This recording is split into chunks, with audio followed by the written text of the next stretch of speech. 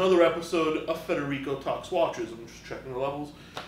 I'm just sitting here with my friend Matt. How you doing, brother? I'm doing alright. How you doing, buddy? Good, man. Well, you're in Miami for the day. Yes.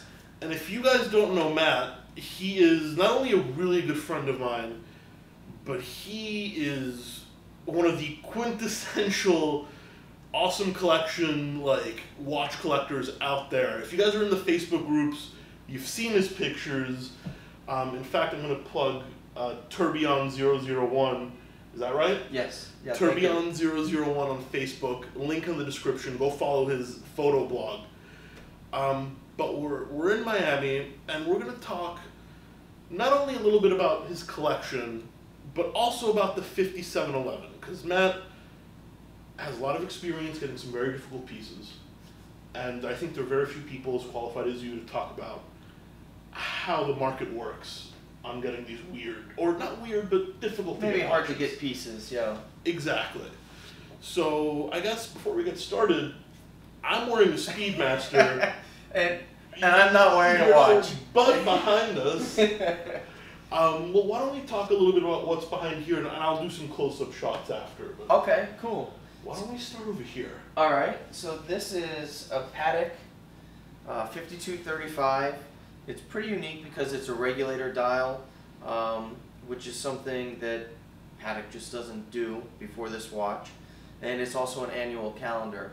And the thing I really love about this watch is the dial is like a brushed, almost got a texture, it's right? got a texture to it. And then inside you have the guilloche versus the brush, and it's just such a cool dial. You know what I love? Blue and gray is a killer combination, and it's I not done agree. often. No, I totally agree. So this is kind of a cool watch. It's an annual calendar, and It's a little dressier than what you normally go for. Which is funny because the piece right next to it is the polar opposite. yeah. So this is a PAM 87. I believe this was the last tritium PAM. Yes, I had a PAM 194, but I don't know if that's before or after. Right. So this has got such a pretty blue dial, and the way the dial patinas is really cool because you'll have like 3 different colors, just the way it patinas originally, and it's a cool watch. It's just a tough ass watch. This is a tank. I mean, when I put this thing on, I feel like I could take it off and use it as a hammer if I had to. 40, is that a 47 or a 44? 44. 44, and it's got, this is a little weird because the movement in this is a Valjoux 7750. And you can feel the wobble. Without a chronograph. Right. It's like, why would you do that? You know? I think it's a really robust movement, and this watch was made when Panerais were still like a value play. Oh, you mean, have you seen the new stuff? The 30-meter water resistant? Well, yeah, I mean, this was when Panerai was a value play and it actually had value. Now they've reduced the price, and there's a reason they reduced the price. Yeah, I mean, I'm a huge Panerai, and it pains for me to say, I even get shit from you guys for it. The new stuff is just, it's not right. No, and I think the average Panerai fan that's been with Panerai for a long time is feeling like they're getting shafted. There's no new Panerai I would want to buy right now. Nothing. And this is coming from the guy that, when I worked at Wimpy on 5th Avenue, I would spend hours staring at the Panerai case. All I wanted was that one and that one and that. All I wanted was Panerai. Now I can't pick one model. No. Well, I think you're going to like this next one. This is featured once before, and if you're an horological aficionado, this is awesome.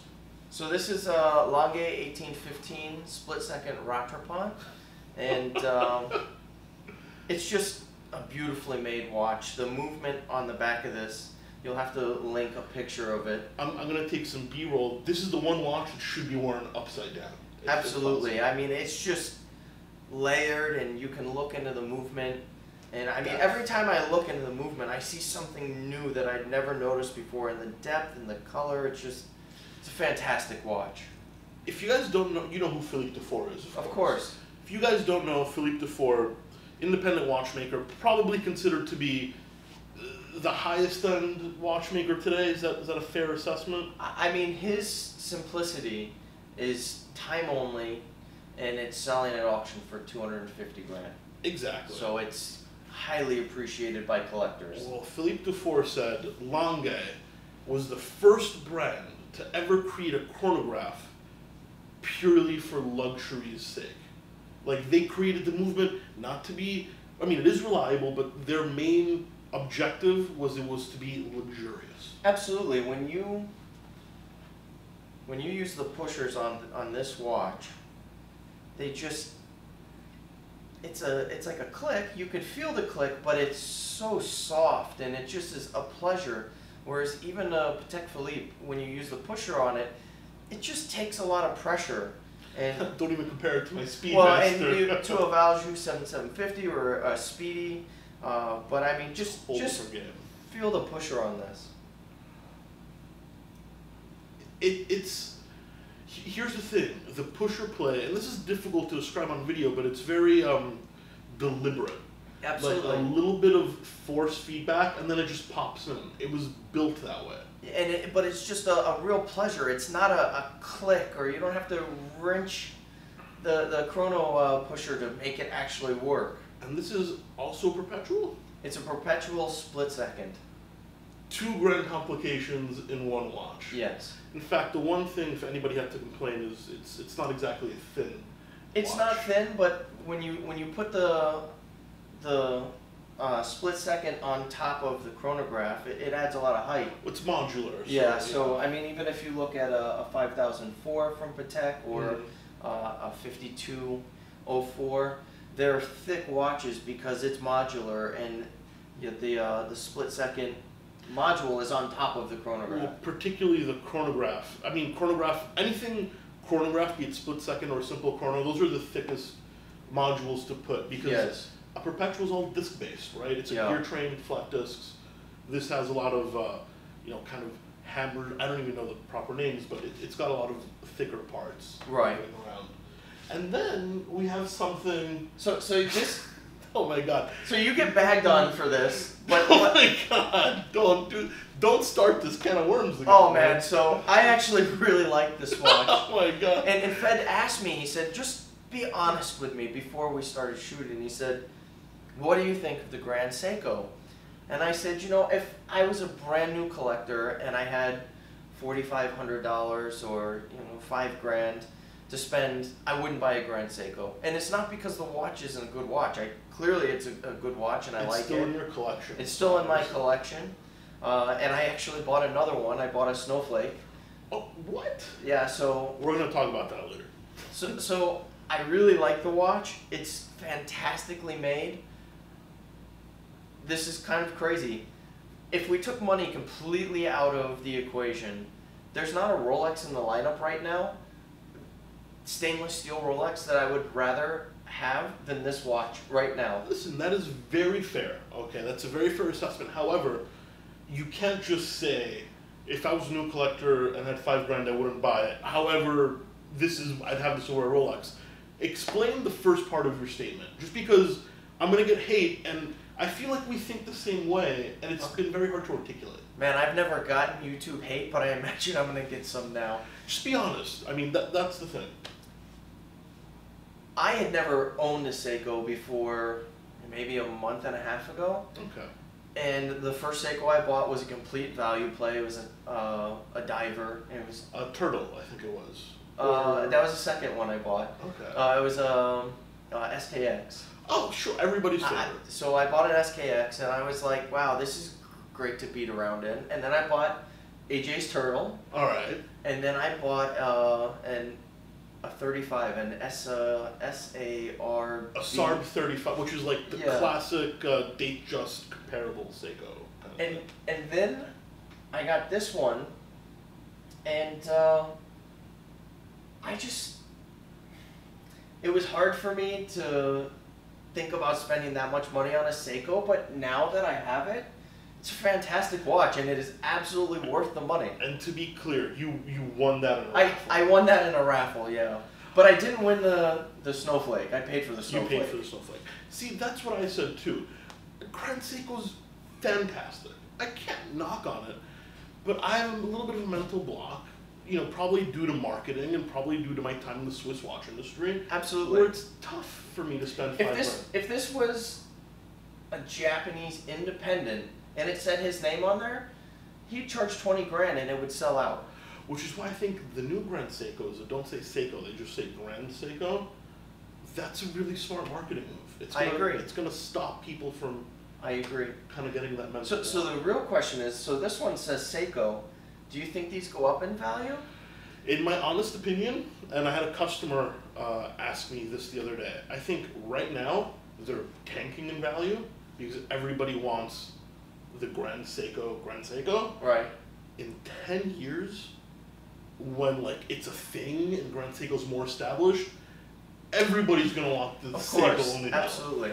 It's like the.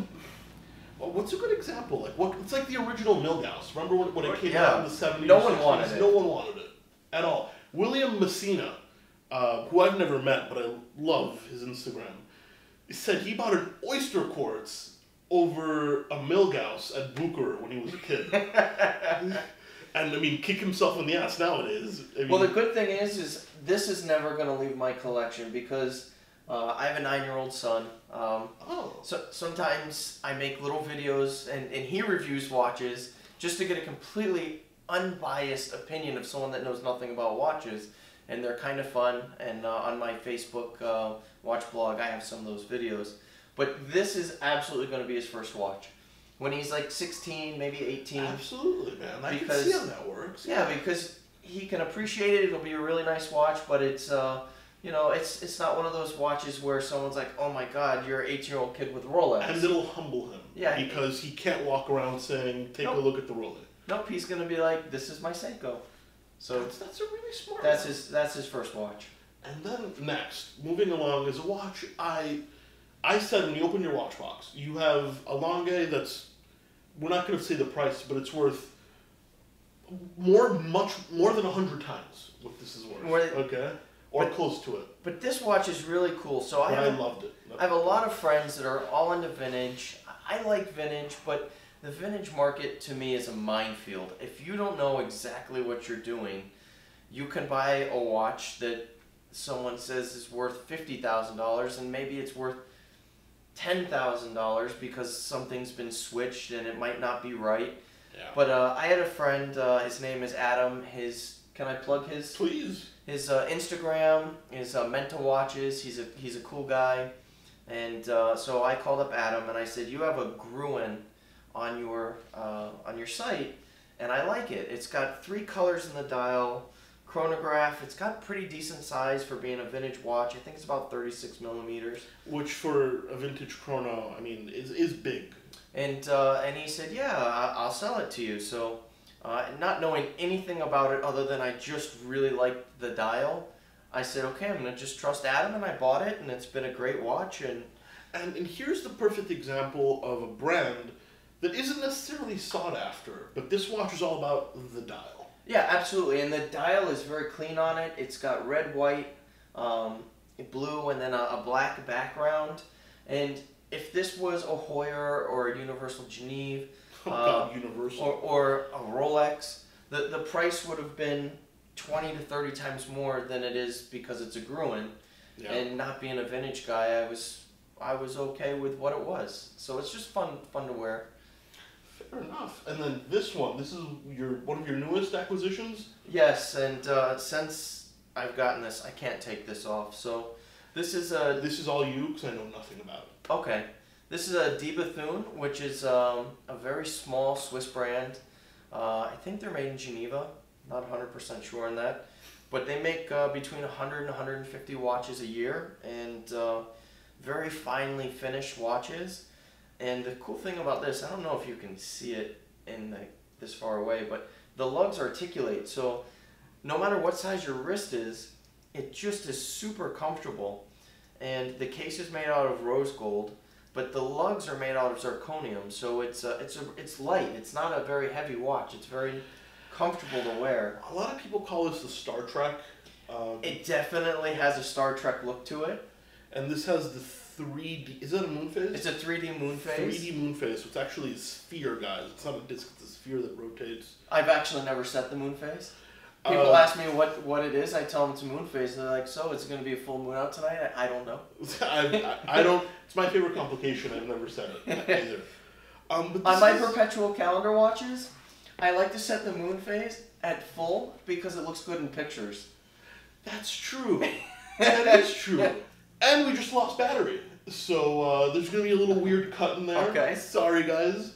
But we went from the DeBethune. We've got one watch left. So the last watch is a watch that I wanted to make look vintage. It's not vintage. It's a platinum Lange 1 that I bought this like chintzy bracelet for because I see all my vintage friends put these on their vintage watches. It's like the shittier the bracelet, the better the vintage. So I put this $130 like just chintzy, probably made in China bracelet on, and some people like it. Most people hate it. I like it. I kind of like it. I kind of like it, but I think it's not made that well. I think it'd probably scratch the case, so I'm probably gonna take it off. Aren't you worried about the steel platinum rub-a-dub? You know, like. Yes, and now I'm getting anxiety about it. But oh no. You know what? We should. This is not my watch, but you should tell the story of this watch. How you sold that to a good client, and well. So I sold this to a friend of the channel, and respect his privacy, I'm not going to say who. And actually, he completed a Trinity there because of you. Okay, so yeah. Congratulations, sir. And there's a tiny little scratch right on the bezel. And, you know, he calls me and he's like, listen, there's a little scratch on the watch. You know, this is after you wore it a few times. Can you handle it for me? I'm like, yeah, sure, no problem. And that's the difference between good dealers and bad dealers. Well, here's the thing. This was in New York, right? So I go to my polisher, and he's like, Royal Oak? No. No. I go to AP, and they're like, yeah, sure. $850 probably. Well, I know them, right? Right. So they're like, we'll polish it if you service it. I'm like, the watch is new. It doesn't need a service. So I gave it back to him, and he just came to Miami, and he brought it back because Hansi knows everybody. And if Hansi can't do it himself, there is someone he knows absolutely that can do it. But yeah, man, polishing a Royal Oak or anything Genta is a real bitch. I mean, excuse my language. It's awful. But this is why I say, you don't buy the watch, you buy the dealer, because if there's a problem, your dealer takes care of you. Well, yeah, I mean, hopefully there isn't a problem, but, you know, things happen, and, you know, I'm going to be very honest, I mean, this is probably bad business, but I've sold 140 watches, and one had an issue, you know, and it's remedied, but it happens. Absolutely, you know? These are mechanical things, and, you know, just like a car, stuff happens, so. But man, it is a beauty, and I'd go for a colorful version myself. You think he'll be upset if I wear it a little bit? We know. I don't think so. He watches the videos. He's not going to care. It's good. No, it looks good. It's better than the Speedy, that's for sure. Oh, well, no, I love the Speedy, but I think for Miami, it's better than the Speedy. Yeah, absolutely. You know what you need to do, though? You need to, like, put a white strap on it for Miami. Or, like, a yellow strap, you know, Miami it up. Or maybe, like, an orange hornback alligator. Well, absolutely. But the real topic of this video, all right, Patek Philippe 5711. If you guys don't know what that is, blue dial, specifically the blue dial. Specifically the blue dial, yes. You guys know I've worked at a bunch of ADs. Matt here knows a bunch of ADs, and he has great connections in the watch world. And there's something going on with the 5711, you know, where it's been shooting up in price. Crazy. Almost double list. Exactly. So list is $24,000. And I had a friend, Tom, tried to buy it last year, and he said, Fed, I want a 5711. I said, Tom, used, it's going to cost you $30. And that was a good price because he's a good friend of mine. And he said, Fed, I'm not paying $30 for a used watch that's $24. And I said, I totally respect that. Calls me a couple months ago. I was like, Fed, I want to buy the 5711. I'm like, Tom, it'll be $40. Yeah. And he said, Fed, I'm like, listen, I totally respect that. At that point, you should just say, you don't want a 5711. Well, it's just, but I can understand where he's coming from. Absolutely, I can understand where he's coming from, but here's the deal. If you are going to get a 5711 from your authorized dealer... Yeah, how does that work? You're the number one guy at the authorized dealer. Absolute number one. Absolute number one. Well, and once the number one guy has it, they'll go down the list, but you are their go-to client. When they have an anniversary, they're going to call you and you're going to buy a woman's Patek for your lady. Or you're probably buying jewelry there. You're not just buying 5711s, 5712s. You're not just buying the Pateks that double in price. You're probably a jewelry client, and you've spent other brands maybe. Other brands. You've spent a silly amount of money there, and it's almost like they're giving you a gift. And I find it crazy to say they're giving you a gift because you're spending a lot of money. But $24,000 plus tax. But they're giving you $20,000 to put in your pocket if you wanted to sell it, which it's true. And actually, here's another thing. If you're that client and you sell that Patek, and Patek finds out, you're done. You're no longer that client. Yeah, you're no longer that client. I sold my one application piece in my career, an enamel World Time. Okay. And 5131. 5131, and the client sold it, and I didn't know. And my boss comes out. He calls me into the office. This is like 4 weeks later. He's like, Federico, tell me about this client. And I said, well, what's going on? I'm not going to say bosses. He said, Thierry Stern just called me. They found this on 47th Street. And I'm like, I qualified him. He's bought all this from us. He's like, he is no longer allowed to buy Patek Philippe at the store. It's just because that's why they're $40,000 for a Nautilus, because there's no shortage of people that want to buy it. They don't want to wait. They don't want to buy 10 other Pateks that they're going to lose money on if they ever had to liquidate them to get the one at list. They would rather just go spend the $40,000 or $45,000 it takes to buy a 5711 and have it and not wait. Well, here's a great question for you. Okay, you said you have to be the number one client to get a 5711 from an AD. Small ADs get 1 or 2 a year. 1 or 2 a year, yeah. Big ADs, maybe 4. Sure. Maybe 5. Maybe 5. So if it's that hard to get one on an AD, I'm talking some ADs have 10-year waiting lists. No joke, 10-year waiting lists. Which at a certain point, why even take someone's name? No, you're just going to upset that person when 6 years in they haven't gotten a watch. And this is a real 10-year waiting list, because Steel Daytona, people might say, it's a 5-year waiting list. If you shop around, you can get a stainless steel Daytona. You can get a stainless steel. You may wait a month or 2 months or 6 months, but you can get one. But you can get one. If you call the right AD, you'll get one. But a 5711, that's not happening. So how are they hitting the market? Like, if ADs don't have them, how are they out there? I think some ADs will sell to dealers. I know this for a fact. They have some stock that they want to move, and okay, you take these 3 watches and you get this 5711. So 3 less desirable, like desirable. a Gondolo, a Ladies 24, and like an Ellipse. Yeah, or I don't know. Or perpetual calendars, because perpetual calendars from Patek are very expensive, and they just don't. Smaller. It's much smaller market. Or they will sell to a dealer at overlist. Okay. It's like they know they're going to give you $20,000 when they sell you that watch, why not take a little bit of that cut? And I think it's probably more likely the first. It could be. The first kind of one. And then usually that dealer sometimes sells it to another dealer. To another dealer. Who has the client. Who has the client. So the crazy thing is these things might be selling at double the list, but it might go through 3 dealers that only make $1,000 a piece. Which is why when somebody calls me and they say, Federico, what can you do for me on the price? Listen, if it's an IWC or a Rolex or a Panerai, I'll happily figure something out that's mutually beneficial. Sure.